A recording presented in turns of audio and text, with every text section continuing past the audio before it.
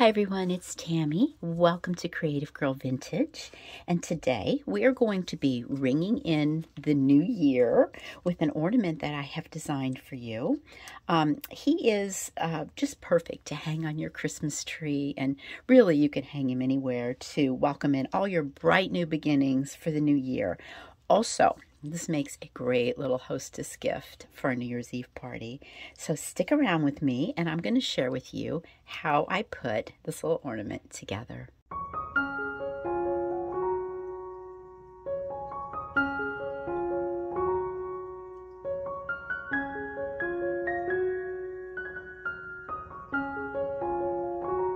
Alright, as always, the crafting supplies I will be using today, I will link in the description box below this video.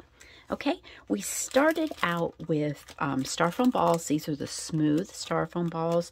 I found these at Michael's. They are the 1.8 inch, and I took my little Styrofoam ball here, put it on a toothpick, and I painted it with the Folk Art parchment color paper.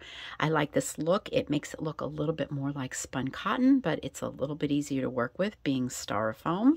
So pop it on the toothpick, 2 coats of paint. I put it in my little sanding block here and just let it dry. Okay, so the next thing I want to do is I just want to kind of look at this straight on and decide where my center's going to be, and we're going to put the nose in first. So you can use a lot of different things for a nose, but for today, here's what I'm going to use. These are little brads that I found in my drawer, and I thought, well, why not? These are kind of cute, and this was sort of kind of a coppery color, so it was, you know, kind of festive, and I thought, let's just use this for today's nose. And I'm going to find my center here, and I'm going to take this little paper brad, and I'm going to push it right in for my nose. Okay, good start. Next, I'm going to take a little bit of makeup, some blush, and I've got a Q-tip here, and I'm just going to blush up these cheeks. Kind of establish where our cheeks are going to be too. All right. Then grabbing a pencil, I'm going to pencil in a little bit of a face here. And now you guys who did my project number 1 in Making a Vintage Christmas, we did the vintage snowmen, and basically this was the technique that we did for their faces. So if you did that one, you know what this is all about. Okay, so a pencil in face.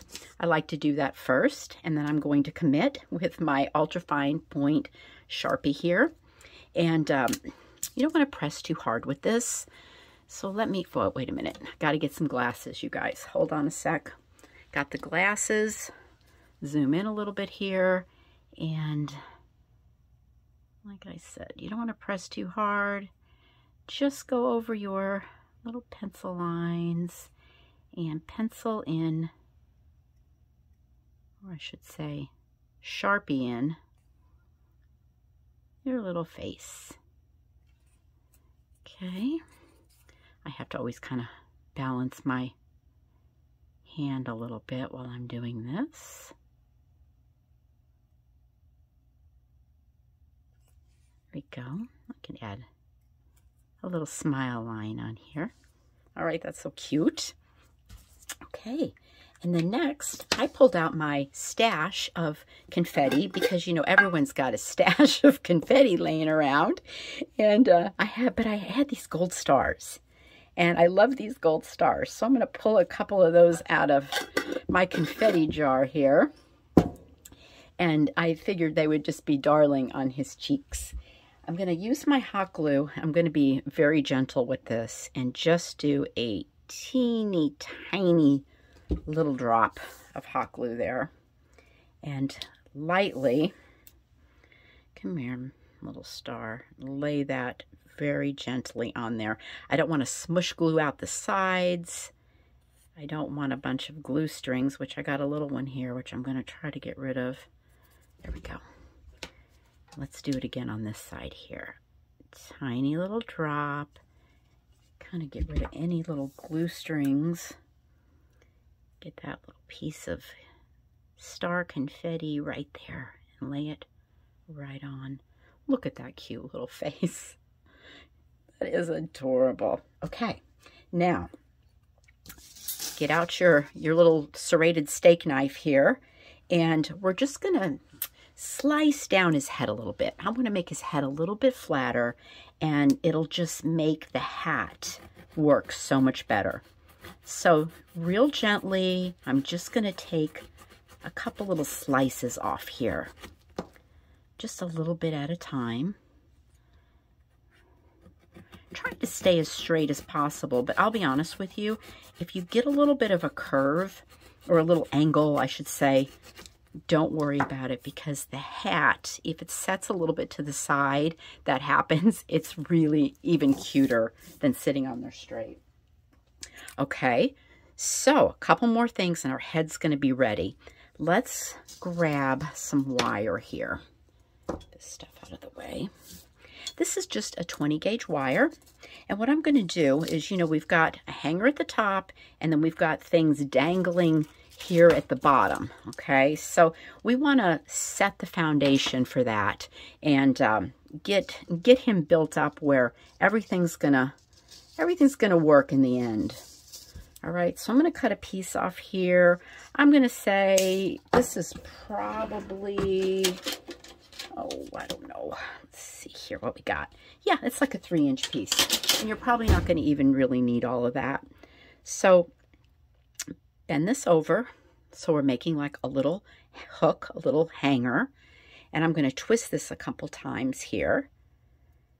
And it's a little bit long. So let's get rid of that. A little bit of that. I'm just going to snip off. Okay, let's make a second one. It's like the same thing here. If you make it a little bigger, it doesn't matter. You can trim it off in the end. Smush it down. Twist it up. Okay, and you might want to get rid of that excess down there. Let's just cut that right off. All right, so we've got 2 little hangers right here, one for the bottom and one for the top. Okay, let's do the top one first. I'm going to take my little awl. You can take anything you have, even another toothpick, and just try to, I'm looking where his nose is, and I just kind of want to be in line with that and be in the center. And I can see where when I slice this, I'm going to a little bit of an angle. So my hat is going to sit at a little bit of an angle. And like I said, that's really cute. Okay, that fits down in there. Shoot a little bit of hot glue in that hole and pop it in. And see how I've put it where the opening to the loop is the side, like you were threading a needle there. Everything seems to hang better when you do that instead of putting it, you know, facing this way. So it's just a little thing I figured out. Okay, let's take the toothpick out, and using that same toothpick hole, I'm sure that's gonna be just exactly what we need. Let's see if that goes up in there, and it does. We don't even need to make another hole. Hot glue up in there, laying that in the same way. You can see how my little loops are going in there. Okay, and our head is ready. Let's move on to our hat. We're going to be using just plain black cardstock for our hat. First off, I cut myself a piece, a little strip here, 1.5 by 4.5. Okay, and then we're going to put our circle punches to good work today. This is a 1.5 inch circle punch, so let's give ourselves one of these. And this is a 2.5 inch circle punch. This is the brim of our hat. Let's give ourselves one of these, okay? So these are our pieces here, and I'm going to use my crocodile here simply because you can get in really deep and be able to get into these circles. And I'm going to put a little punch right in the center of the 1.5 inch circle, okay? And I'm going to do the same thing with this one. Let me try to get as centered as I can. Pop a little hole in there. And what I'm doing here is we're just making access to, we're going to be putting a hanger, okay, through this hat that's going to come out at the top. So we do need a little bit of access to get in there, you know, to put all of our little mechanical things together. All right, so once I did that, and nobody's going to ever see this, so don't worry about how horrible it looks, but just give yourself a little bit of room to be able to get up in there and work when the time comes, okay? So next, let's take that little 1.5 by 4.5 inch strip and fold it over into, I think, a little cone here. Paper punches everywhere. All right, I'm going to grab my glue gun and I'm going to try to be as gentle as possible here to not over glue, just to try to keep this as neat as I can. The first one I made, I did use like a white glue. I thought it worked great, but I thought I would go ahead and use the hot glue today while I was filming this video, just simply because everything will dry a lot faster for us while we're filming. See, I did glob out there. Never worry about globbing out, you guys. There's always glitter, right? And it will cover up everything. Okay, so let's take our little hat here, and I'm going to use my glue gun, and I'm not going to go crazy, but I'm just going to tap it really kind of gentle around the edges here. And then let's try to get as centered as we can. And just lay that there. And then we're going to do the same thing for the top of our hat. Let me just hold this so I don't. There we go. Just being a little gentle. I noticed even with the hot glue, the white glue, when it dried, you can still see some glue residue on there. Now you'll see this piece here is definitely bigger. Okay, and I did that on purpose because it's almost impossible to make something that is a perfect fit. So it's easier to trim a little back than it is to try to, you know, achieve that. Okay, I've just got a little piece of gold ribbon here, and you can use anything, I think, to decorate your hat. I thought a little bit of a sparkly pipe cleaner would be pretty. Some tree garland, just whatever you got. Okay, and this ribbon here will cover up some of that messy glue. Okay, a little bit right there, and get rid of the glue strings. I'll just get out my little cutter bee scissors here and carefully just go around the top of this hat and trim it back all the way around. Like I said, clean up the glue strings, and our hat is ready to go. All right, we're moving into the bottom part of the project, and then we're going to put it all together. So keeping my cardstock out and keeping the circle punches going, I've got a 1 1/4 inch scallop circle here. I'm going to cut out. This is going on the bottom under his head. If you don't have this, that 2.5 inch circle, I think would work perfectly. And getting out my little crocodile here, once again, I'm going to kind of get myself centered and pop out a hole there. Okay, so that's ready. Now let's talk clocks. As you can see, I've got some cute little clocks hanging off the bottom of this ornament. This is an Etsy download, and it came from VectoriaDesigns, and I will link that shop below. What I liked about this that shop offered was there was like 4 sheets you can download. There's a 1.5 inch circle, a 1 inch circle on another sheet, and a bunch of little tiny clocks, which, oh my God, I got to find something to do with those. They're so cute. And I had some 1.5 inch wooden circles on hand, so I thought, okay, this is going to work. And then we've got the 1.5 inch hole punch. So like everything's coordinated here. And I'm going to pop out without having to go around this even with my scissors, just using my hole punch. I'm going to just grab 2 clocks. Okay, so I normally would cut 4 clocks out because this little ornament had 2 clocks hanging. Of course, you could put as many as you want on there. I mean, that would be really cute too. Or even a little clock on his hat. I mean, you know, the sky's the limit with the clocks. Okay, I'm going to grab some Mod Podge, and on my little wooden circle here, we are just going to glue it up and add one of the clocks to this. And I'm going to take a moment to say that I want to thank you for a great year of crafting with you guys. It's been really great. And thank you so much for all of you that have taken the time. I'm going to flip this over, another clock on the back. For all of you that have taken the time to like a video, leave a comment, leave your tips and strategies. I mean, we all love that. You know, everybody reads that and it's so fun.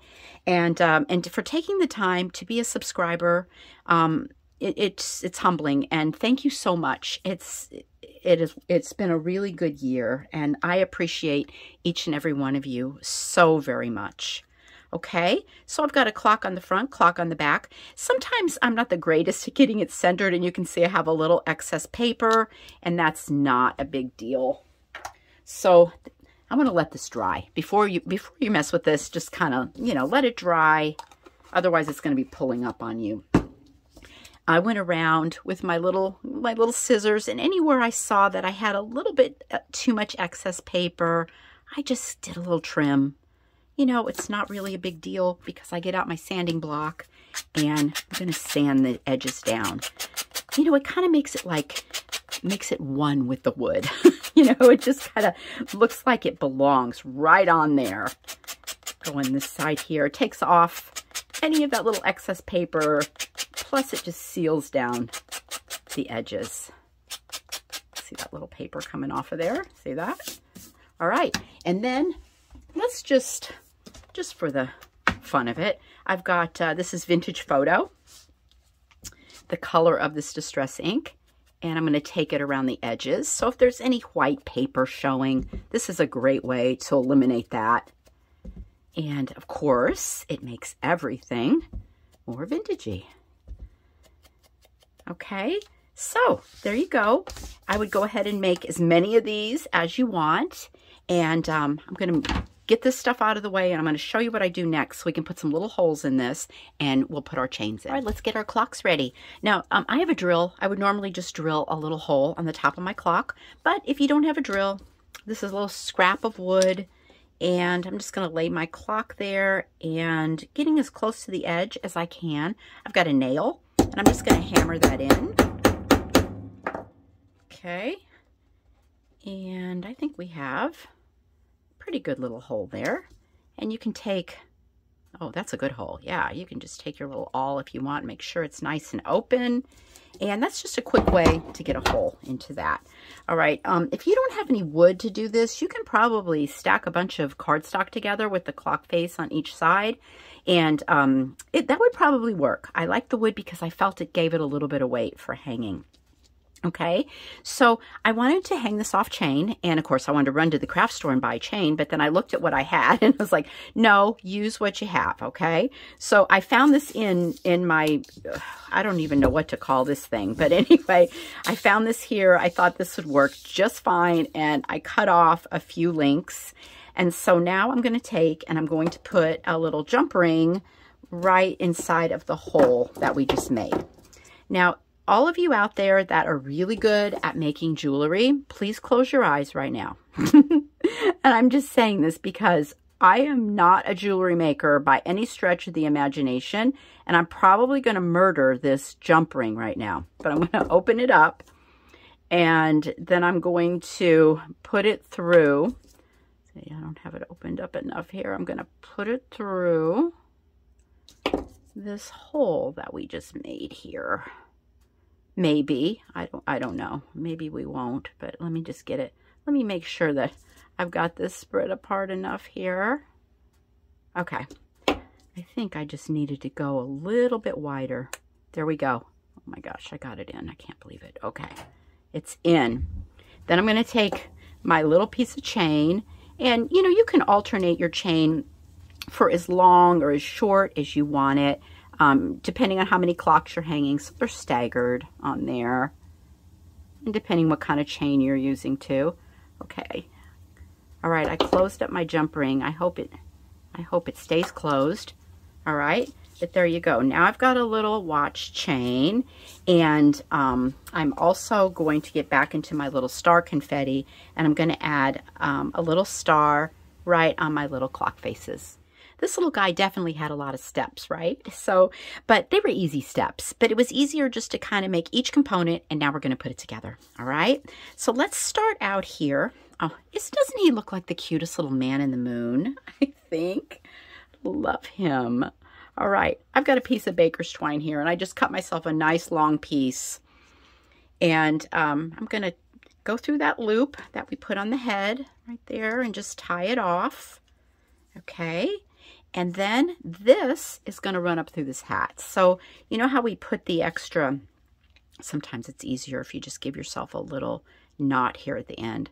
You know, we made that little extra hole just so we could be able to work this through. If you just did kind of just one little hole punch, it's a little bit more difficult. So I'm just going to lay that in there, and I've got a tweezer here, and just kind of trying to grab it right through. There we go. Okay, I'm going to make sure my little seam is in the back, and this hat is ready to glue on. Just hot glue right on the little flat part of our little man's head, and lay that hat right down. Okay, and that string is coming up nicely. At this point, I would tie it off.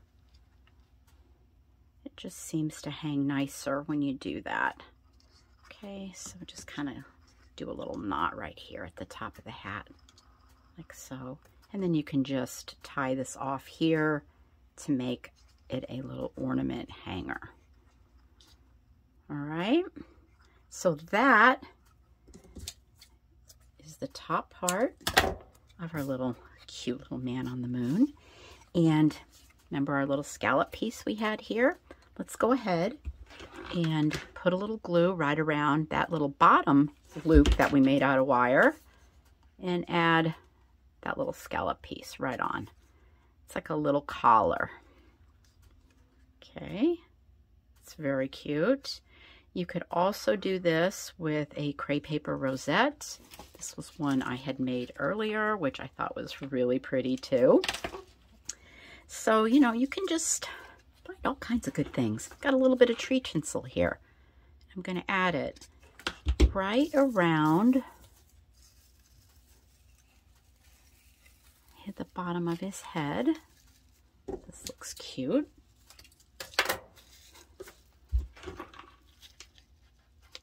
I use my bad scissors, you guys, to cut that. Just so you know, I'm not cutting wire with my good scissors. Okay, look at how sweet that's looking. And you know, that's really kind of cute, just like that. And this has definitely inspired me for Valentine's Day, which, by the way, get ready because it is right around the corner. And I was thinking this would make a really cute Valentine decoration. All right, I got that jump ring again, okay? I'm gonna put it through our little bottom wire right there, and I added it to the chain, by the way, off screen. So there's a jump ring on the end of that chain, and then I'm going to close that up like so. And at this point, you can add as many little clocks as you want to our little man. Okay, finishing touches. We're already at finishing touches. Finally, we finally made it. I tied, just with that baker's twine, a cute little bow tie right there. And you know, it would really be cute if you grab that little star confetti right there. Get rid of those strings and laid it right on that little bow. And also, I made this, the Hello 2024, and this is on my blog, a freebie for you guys. Just go over there and right-click it and take it. And let's put it on the hat. And you know, you don't have to do the the 2024, any dates on this if you don't want to, if you just want to keep it, kind of generic for every year for on your tree. So you definitely don't have to add a date. I thought this was kind of cute to welcome in the new year. And then we have the little hello, which I cut these out. These are on, I just printed them on white cardstock. Cut them out with my cutter bees. Lay the little hello right on there.